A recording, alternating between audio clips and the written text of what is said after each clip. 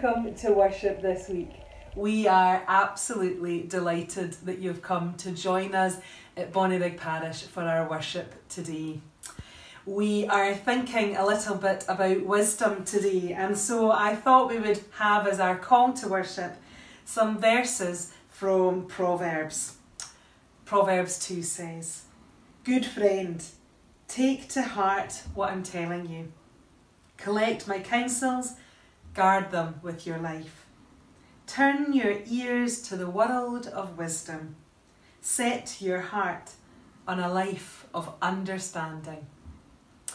May we, as a people of God, seek His wisdom in all that we do and pray for God's understanding to impact our lives. Let's join together in worship. Oh, hiya everybody, how are you? I hope you're enjoying your summer holidays. We certainly are having a great time. No schoolwork, no Google Chrome, no anything. We're just having a nice relaxing time. You popped in at a really good time actually, because I'm needing a hand. I've got this decision to make. We are going for a wee walk with some friends this afternoon down at Dalkeith Country Park, and I can't decide what to wear. I can't decide whether to wear my trainers or my flip-flops. So my flip-flops are really comfy and I'm going to wear a pink top so they'll match. But if we walk far, my trainers might be a bit better and I just can't decide what to do. Have you ever been in a situation like that where you've had to make a choice and you've not known what to do and which decision to make? It could be in the queue at school lunches. Are you going to go for the pizza on a Thursday, or are you going to have the baked potato on the Wednesday? What do? You can't decide. Do you know who's not very good at making decisions? Struan and Ailsa. Rubbish! They can't make decisions. What would you like for breakfast? I don't know. What do you want on your sandwich? I don't know. And in life, we need to make lots and lots of decisions. And sometimes we make a good decision and sometimes we make a bad decision. But when we make a bad decision, we always learn from it. And even when you're as old as me, you make bad decisions and you learn from the mistakes that you make. One person that helps us make good decisions and good choices is God. And He leads us into making good choices and good decisions about what we want from life. It might not be about choosing what to have in the school dinner queue. It might be making a choice about how you treat a friend, or how you respond to a friend, or how you decide whether to do your homework or not. And as we go through life, we all have to make lots and lots of decisions. And I bet you've heard this saying before. I say this at school all the time. Stop and think before you do something. So if you've got a really big decision to make and a really important decision to make, what I'd like you to do is just to stop and think, what would be the best decision here? What would God want me to do here? What's the best way to reply? What's the best decision to make? What's the best shoes to wear? I don't know what the answer's going to be, but I'm going to think about it. I'm going to look at the weather and I'm going to think about which shoes are best to wear to the country park. And maybe later on, I will let you know what my decision is. I hope you are all having a lovely summer. We are all missing all of our DJ Club children so much. I know that Ailsa's missing coming along every Sunday and seeing everybody. So hopefully we will get to see each other really, really soon and have some fun time and play some games. Stay safe everyone, and we will see you soon. Remember, make good choices. Bye!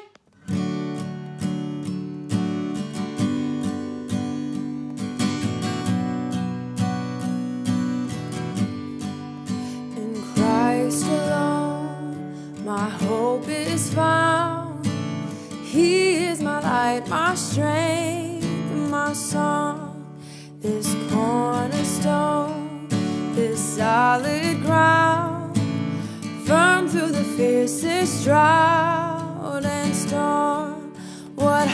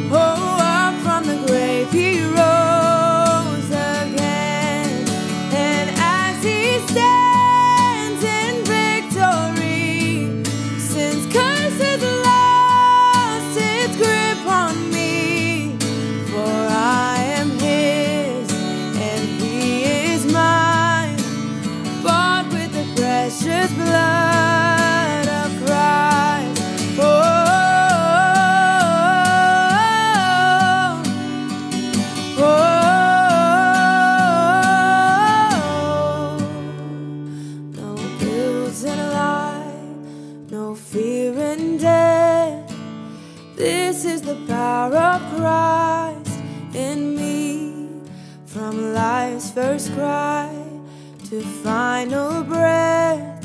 Oh, Jesus commands my destiny. No power of hell, no scheme of man can ever pluck me from his hands till he returns or calls me home. Here in the power of Christ I stand till he returns or calls me home. Here in the power of Christ I'll stand.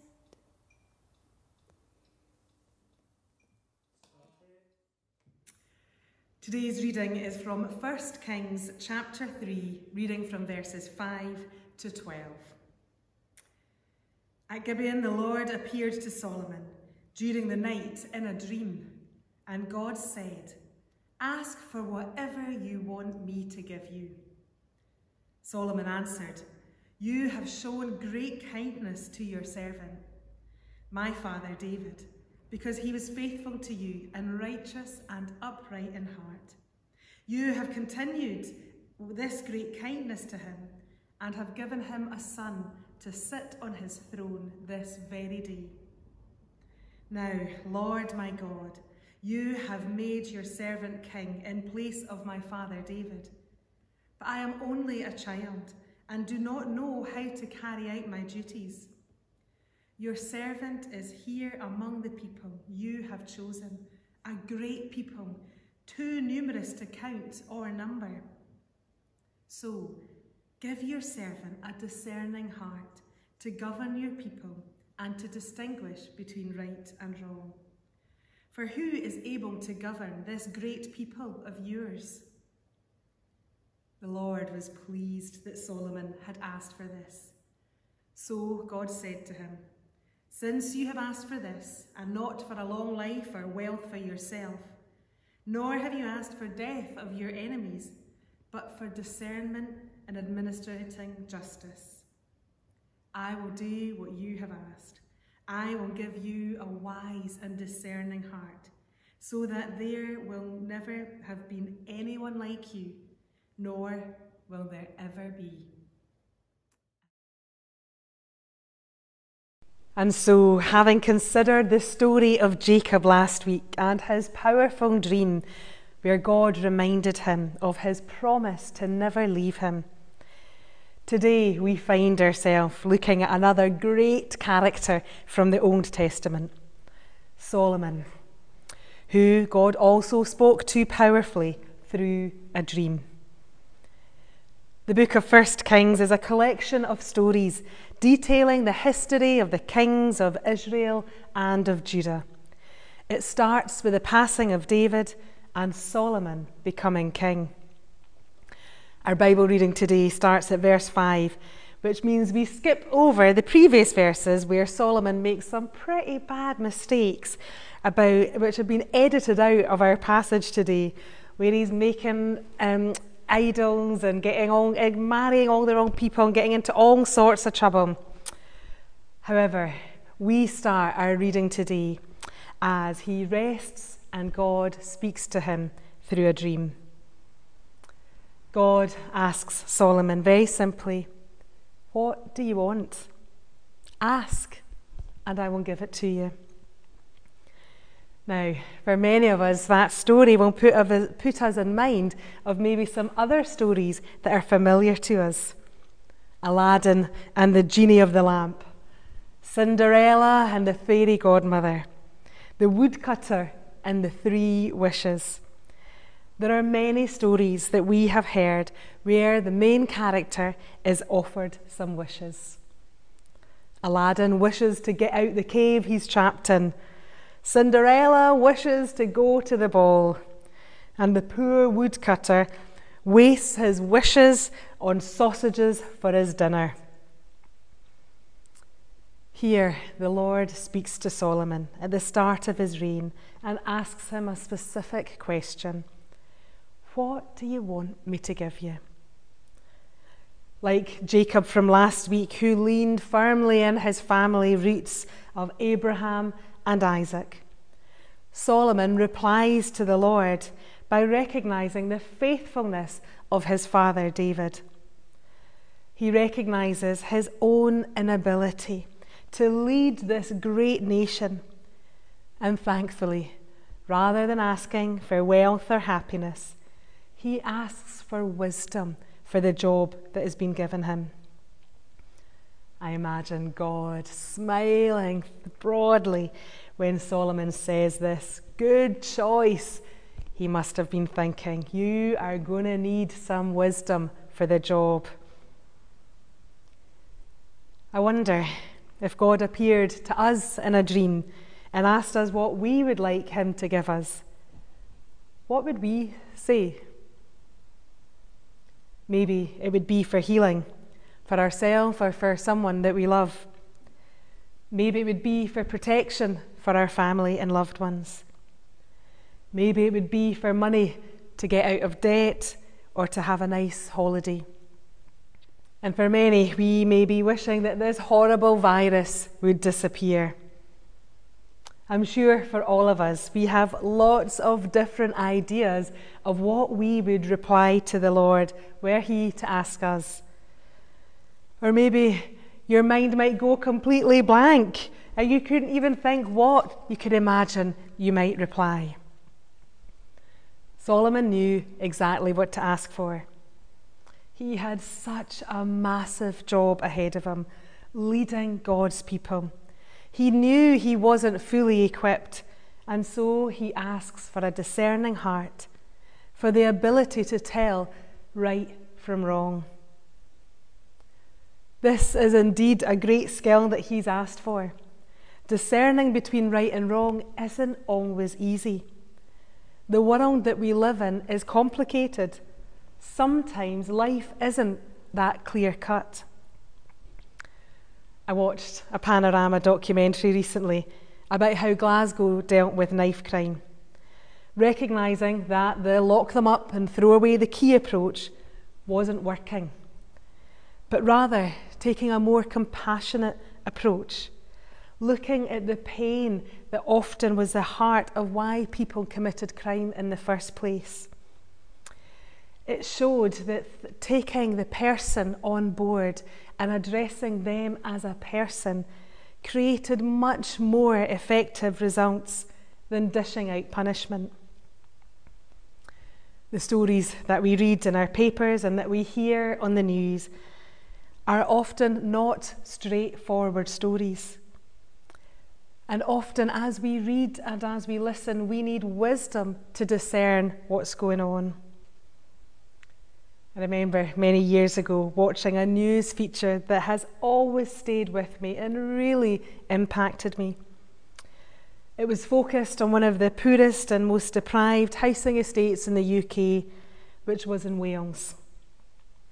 Job opportunities, life expectancy, and hope were low. The news report followed a group of frequent crime offenders, and it got them involved in a project which sent them over to Romania to work in an orphanage. These boys, much older than their years, seemed to get younger as the documentary continued. As they got on the ferry, they looked just a little bit more innocent and nervous as they were out of their usual environment.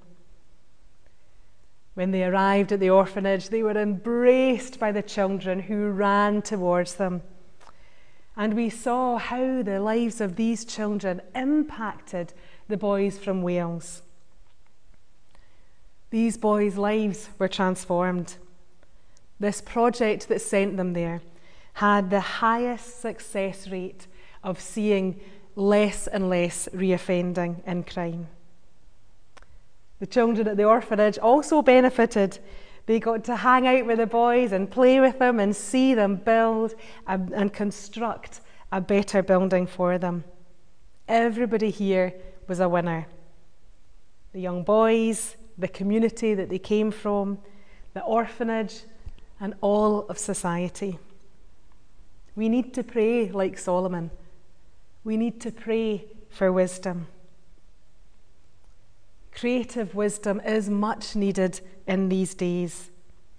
And we continue to pray for our leaders, for those making decisions, for the country and for our church.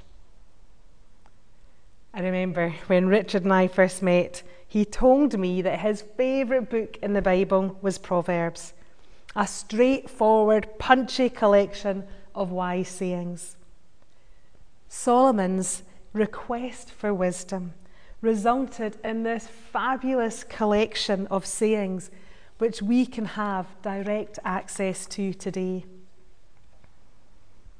As we walk into the unknown, just like Solomon, we need divine wisdom. We need wisdom to know how we can be church in these strange and difficult times. We need wisdom in knowing how to deal with family conflict or difficult neighbours. We need wisdom in knowing how to combat our own loneliness as we shield ourselves from others.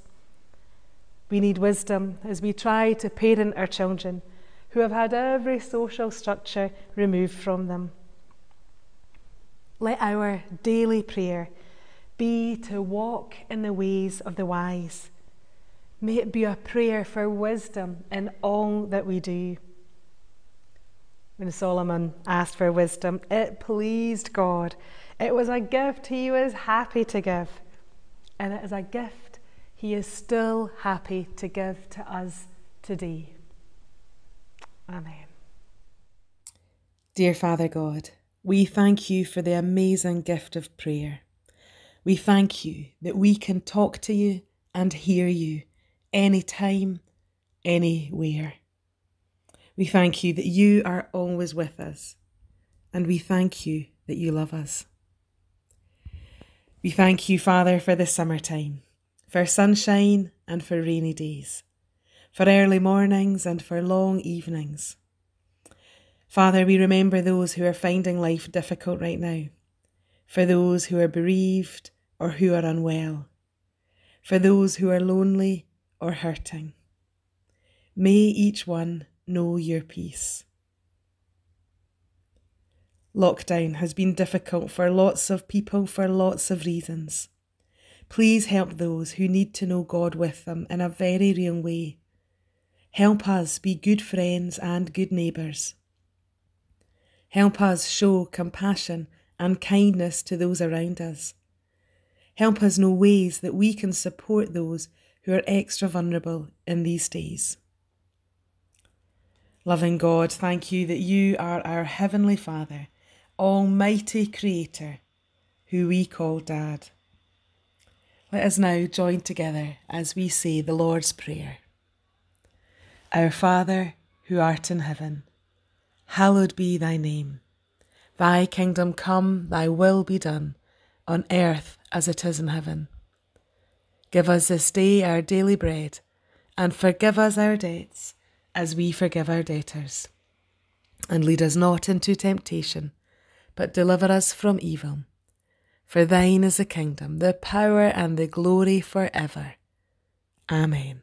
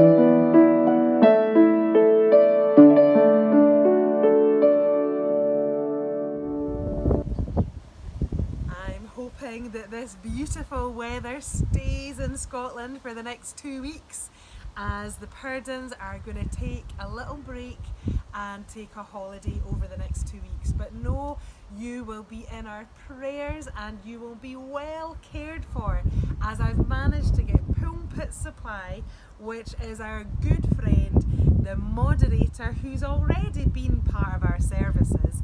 He is going to take our services over the next 2 weeks. So I know he'll have some really wonderful things to share with you.